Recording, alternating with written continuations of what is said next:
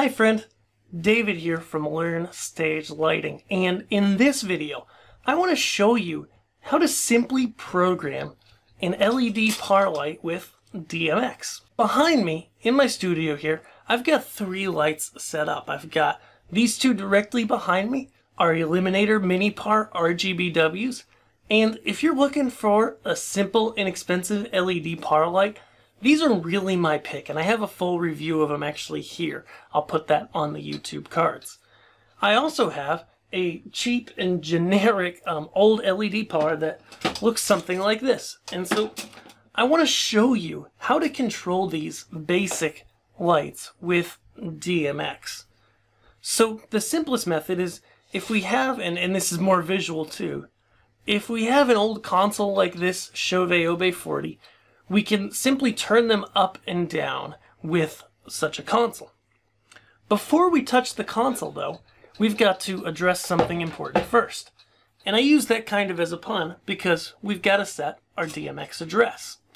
Now, when it comes to it, most lights these days are not going to have these dip switches that this old cheap LED par has. But if you do encounter a light that has these dip switches, all you've got to do is go ahead, check the manual so you get it in the DMX mode, and then set the desired DMX address. Now what's that? If you're using a basic console like this Obey 40, it starts with DMX address 1 on the first fixture, and that takes up 16 channels.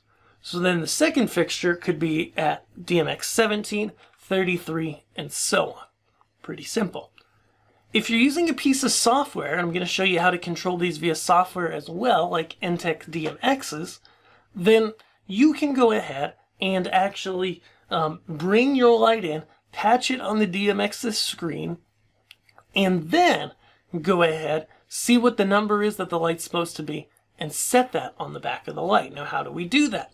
Well, if you've got an old school light with dip switches like this, then each switch has a numerical value. And each switch doubles. It's called a binary numbering scheme. And so the first number is 1, then the second switch is 2, 4, 8, 16, 32, 64, 128, 256. So if we wanted to get 17, for example, we would go here to the switch for 16, and we would go to the switch for 1, and when we would put those two up, leaving everything else down. And then we're good to go.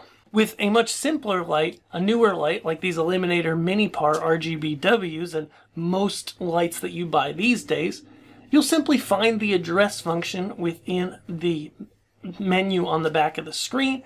You'll hit enter, you'll go up and down to hit the address, and then you'll most likely hit enter again. And for 99% of lights that are out there, that's going to set the address.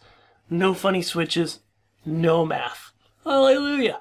So, once you've got your addresses set, as I have behind me here, we can control them on our console. So with something like this Obey 40, the very first thing that I've done here is I'm going to go ahead and select my first fixture. I had it deselected, so I'm going to reselect it. It now lights up green.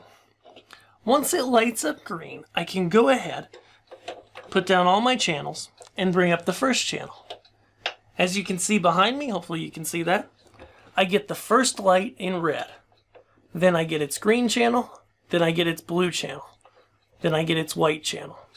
Adding them all together, you get a mushy white. So let's say we wanted to do a blue-green. So I bring those channels as so. Then I go to my next light. Okay, so now we've got red, green, blue, W. Then it starts over again on my second light, which I addressed to 5. Red, then I'll go to blue, and we'll make kind of a purplish color, kind of a magenta. Awesome. Once you've dialed in the colors you want, you can then save it to a scene.